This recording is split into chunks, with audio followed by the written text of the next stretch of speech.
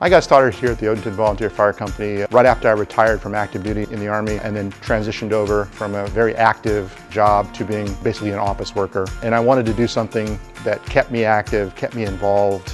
I came in with absolutely zero experience and zero training, and a year and a half later I have pretty much everything I need to be a fully functioning member of the station.